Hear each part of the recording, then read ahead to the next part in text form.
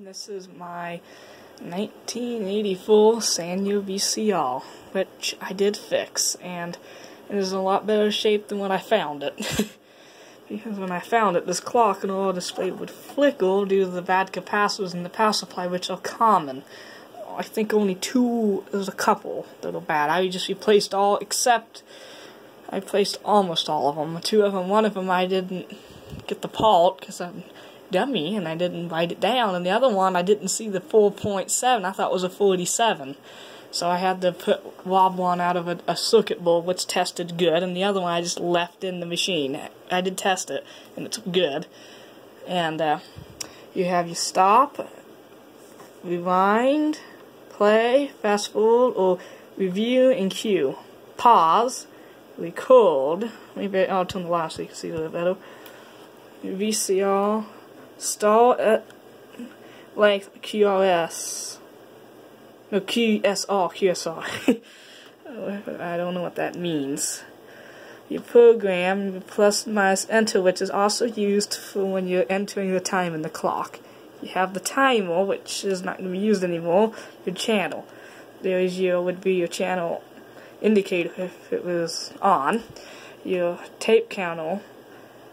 And some of the lights, such as your calendar and everything. Your tape, your VCR, a tape in, VCR, SPEP, and do. Whatever that means. Oh yeah, I don't know. Oh, I know what it means. Do sensor if there's any do on the tape. I don't think this thing has a detector. But then again, it might. Need to do a little cleaning because it's so dusty. Then you have your play, pause, still, record. Your tracking, which is all the way, I'm going to put it back in the middle. I had it there because it was playing an SLP tape, or what this one calls EP. It was okay. I mean, not the best, but then again, you can't expect much from a cheap. It wasn't recorded on this. It on a cheap, record on a cheap Funai. Clock set, recall, cancel, all clear, dimmer, which dims the display. Preset, skip, which I've never used these. Tuning and fine-tuning, enter, and reset. And that's for the tape counter, I bet. And then you have, it's hooked up through the composite, and there's a DVD player, and on this TV, it is out of place. I haven't found an 80s television. I want one with has like the red LED on the side, and you have like the channel up and down. That's what I want to find. And I intend to find one. Even if it takes years, because this is from the 80s, 80s, 80s, 80s, 80s, 80s. Made in China, Funai garbage from the year 2004. Must go. Even my alarm clock's old, and I can put an 80s alarm clock. But TV works, but the sound, I don't like it. It's a Funai, and I don't like Funai. I had a Funai Magnavox, which lasted 8 years, and it still works, but I want a good quality. I did fix this thing, and I played tape last night, and it's still working. I don't know why this is white. That's how I found it. I might be able to clean that. I don't think so.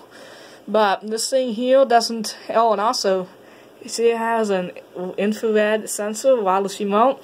This 1984, you wouldn't think that... Most people wouldn't know this, but I can show you. So this remote that I bought last year for the TV, I have it put under the Blu-ray, but if I do that, if you watch, I can control a 1984 VCR with a brand new universe remote, still have the code. Pretty cool. And that's, since I had the remote, I programmed it. With this Sanyo. And if you get one and you have flickering clock, you should replace all the capacitors in the power supply. It's just recommended. Even though this is not like a Panasonic, I would do it anyway. Granted, I replaced 3 belts. There were 2 for the loading mode, because the motor's here. It has a little belt that goes here to slow it down, and it has a belt that goes from here. They were loose. I think they work still. There was another belt that went from the motor to heel. I replaced that, and there was a rubber tire, idler tire. And I did not go put an O-ring on or anything like that. I pulled it off the pulley, I took off, and it was just a square ring type belt. I mean, it was like round. And I went online and I went and looked at square section belts and at lelectronics.com, and I looked at the one that fit the dimensions. So there was a cross section and a few others. I got the one that was the same thickness and everything, and it was the exact same thing. So even though you can't, back in the day, you would just replace the whole assembly. Like, you'd pull it off, you would, like, little, whatever type of clip it uses, I don't know, you would replace the whole thing. But then again, they haven't made those for a long time. And just because, and some people use O-rings, but you can buy that part, it fits perfectly fine, and I rewound and played, and it hasn't no damage. And it's the best piece I ever owned. I'm gonna clean it a little bit, but then again, in this house, cleaning is something I don't normally do, because, it doesn't help. And when you don't have a flashlight, it doesn't look too bad, but I'll probably give it some cleaning. I've done it, it's better than what it was, but this was a, if I wouldn't have stepped in, this would be in the landfill rotting away and would have been one less VCR. But luckily my grandma was looking at that sale and saved it for me, because it didn't work, and I'm going to use it until nothing can be done to save it, and it'll be put on a shelf and displayed for people who, what we used to use back many years ago. Well, this isn't getting thrown away, even when it doesn't work. It'll be put on a shelf for display. But that could be a while, because this uses a die-cast aluminum mechanism, and it has a 107 channel cable compatible. And it would have been, this year was the last year the cable company broadcasted in analog. But let's say if I would have fixed this when I got it, which would have been a year or two, probably last year, I could have used this thing for almost a whole year and been able to tune channels in and record. So I missed my opportunity. But I ain't fast at fixing it. I don't fix things fast. This is one of the first VCRs I ever fixed this extensively. One of them was just a simple belt change, and it's been working. But this one I really did do what I could to get it going. And I'm going to put an 80s TV and everything, and while I'm here, I might as well show you what's hooked up to it. Of course, we have my trusty Nintendo 64, which was my brother's, which he got it back when it was new, and I've had it since. And that is the box, found it at my grandma's, because that's where it was put. And it's faded a lot, because it's been next to fluorescent light. And this thing still plays perfectly fine. Dusty, of course. Got my Panasonic DVD player, which I got in 2014. And it's dust-proof, which I don't know if that's good or bad, but it works. It hasn't been used that much. We have this Pioneer stereo with radio and everything, except and all this. The cassette doesn't work. CD player works, even though it has 3 belts. The belts aren't bad. What happened was, the laser was making screen noise, and I adjusted the focus, and the gear recently fell off, and I noticed that the clip was missing, and I put a clip off an old VCR, and it's been working. And of course, she got me a Atari, which the only thing I've done to it was just clean the controls with some deoxit, and it's hooked up to the TV's channel input, and these good old Sony speakers, granted, that happened when I was carrying them in, this stupid particle, but the speakers are in great shape, the cones, and they were free, and if you notice, not in good shape, they sound fantastic. And the DVD player here is hooked into the video input. Since this is a mono VCR, you might as well plug it into the TV. It ain't gonna sound, if it was a hi-fi, and it would, I still am gonna find a top-loading VCR, because those things are cool, and I don't have one.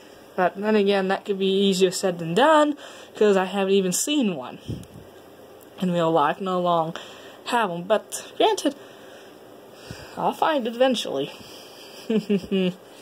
Well, and the video I was going to put of it working, because I had a little video of it playing a tape with the cover off, I didn't like how I was talking. I sounded stupid and wasn't doing too well.